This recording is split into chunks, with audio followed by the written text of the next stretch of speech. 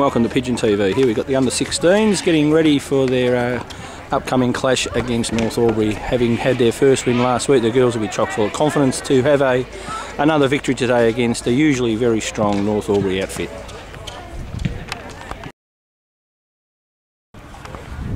Just here with Dean Carroll, the coach of the Yarrawonga Road under-18s. How do you think we'll go today, Dino? I think we'll do well, Gary. The boys have got something to show after last time against North Albury. Yeah, let ourselves down last time. So yeah. So where would this put us with the victory after last week's draw? Where are we looking for the top three? Keep us within touch, yeah, game out. Great. Good luck, mate, and we'll talk to you after the game. Thanks, guys. We are. Yep. All right, mate. North Albury today. Give us a bit of a run for our money last week. How are we shaping up this week with a few boys back? Yeah, we're starting to look a little bit more settled with the team. It's good to get a few back, but the boys that played last week really put their hands up and put the pressure on me this week. But we've got a big challenge today. Yeah.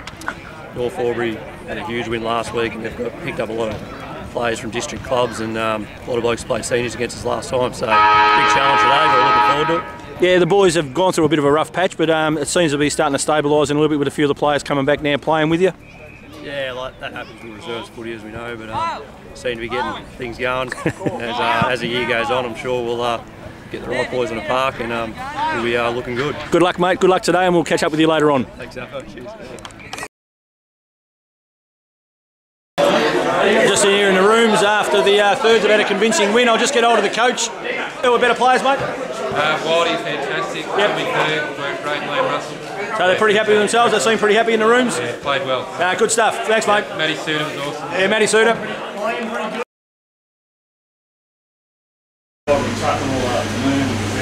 PigeonTV welcomes you into the Yarrawonga corporate box. We've got some highly rated people up the far end. We've got the incumbent, probably big chief of the Yarrawonga Border Golf Club, Pop Savvy, the man who handles all the cash at the golf club, Dario, and President, who hasn't got a 2-bob off me for ages. And we've also got the great man. Oh, the President's just walked in, and he's just walked out again. So this gives you a little look at what we're doing here at the footy club, with the different signs and what have you. And this is the view that they get from inside the box.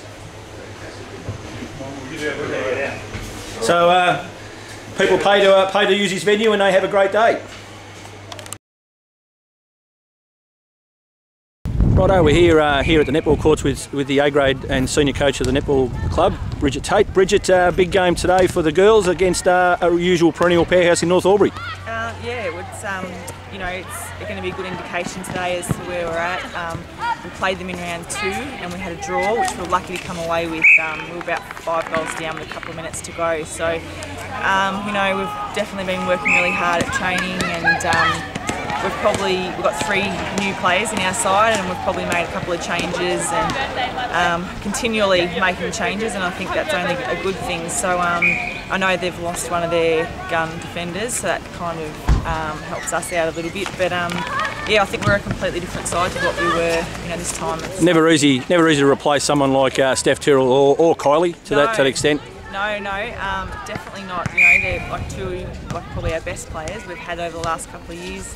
And it's probably just made the rest of the club, the rest of the squad work that little bit harder. Yep. We've all had to step up, and I think the young girls, it's provided them with some opportunity to step up, and they're doing a really good job on improving each week. So, it's good news, for the future. So yeah, it's good. And the girls, the little ones had their first win last week, which was fantastic. Yeah, I think it was I think a few of the girls that are away on camp would have been pretty disappointed in missing it. Yeah, look, they've gone really close. We only just lost to the top side, who were undefeated by a couple of goals, which is really good. And we've probably got 3 of our best, the older girls. We've got them away. There's 5 of them away on school camp. So Willis has done a really good job, with what she's got. And the girls, played brilliantly last week and come away with a win. Well, that's great, Bridge. All the best for today, and thanks for talking to PigeonTV. Thanks, guys. Righto, welcome to this is our inaugural running of PigeonTV, and I didn't think in our wildest dreams that we'd have Brad Ottens, Brendan Favola and Kane Pettifer all into one team playing in the Ovens and Murray. Did you blokes ever think this would ever happen? No, not really. Obviously playing with Brad, no one cares about Kane, but yeah, playing with these two blokes obviously going to be a bit of fun, and you know, that might be, as forwards, we all get pretty hungry for goals, so might be a few dummy spits today in the goal square, but hopefully Kane gets up and gets out of the way, because no one really wants him down there, and hopefully me and Otto can just put on a good show. Yeah, well, Kane, what's he expecting? Mate, I've been kicked out of the forward line, starting in the middle, so... Oh, that's all right. Get in in the midfield, get a few more... yeah, it won't last. I'll be blowing. Get a few more Morris Medal votes, mate. Yeah, it'd be good. Yeah, obviously just sort of telling him up. That's all he's here for. That's all he's here for. And Brad, you've been, as you would expect, probably up in the bush. You've been all the talk about getting you here. What possessed you to want to come up and play in the Ovens and Murray with the Pigeons? Don't tell me it was Edney, please. Oh, Eddie was in the air for a bit. I said no to him enough, and he just kept pestering me, so I finally came up. I played a little bit in Geelong last year and sort of decided it would be good fun. Yeah, just the same with these boys as well. And, yeah, have a run around with the Pigeons, been going really well, so hopefully get in and...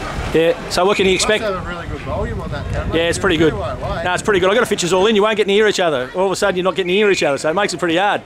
So, what can you expect today, Kane, the big fella, especially with our, the boys in orange? Yeah, hopefully, the midfield can get him out of there. Yeah, thanks, mate.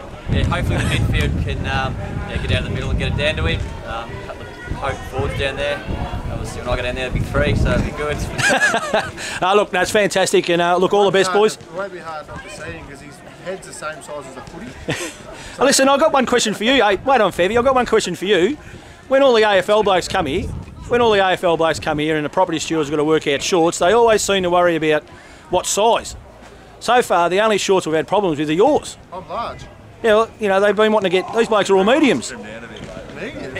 Extra large. Have you seen his eyes? All right, good on you, boys. You better get in for you better get for the team meeting, and good luck today. And it's been fantastic having you on PigeonTV. Thanks for having us at the coop.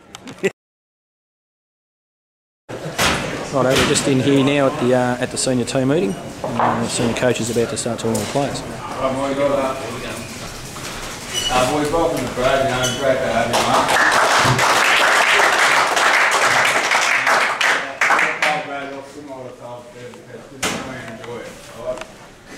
I'm pretty confident you boys, another game, you'd like to show what sort of footy we play. With a new player like Brad, I reckon you'd be going to the team and show how strong and aggressive we play.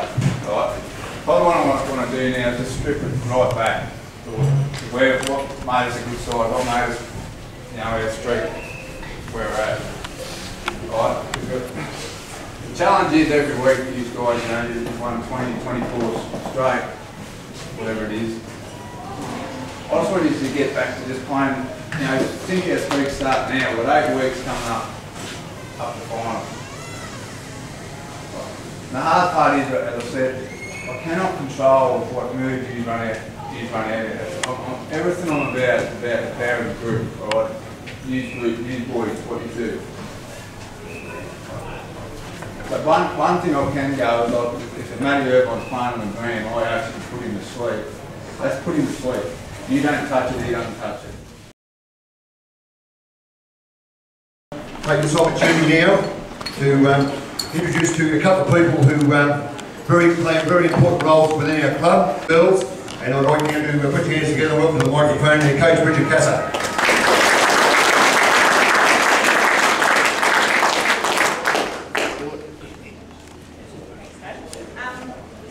Welcome everyone today to the luncheon.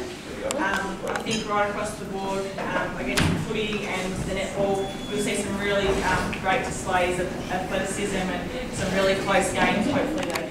Chris is developing a wonderful culture here in our club. The success rate in the last probably 7 or 8 years has been nothing short of fantastic. Chris has played a very, very important part in that. And I know that his heart and soul is in this club, and his heart and soul is in what happens not only today, but for the rest of the season, what's happened in the past. And he'd just like to give us a bit of an overview of where the football situation is. Thanks, Chris.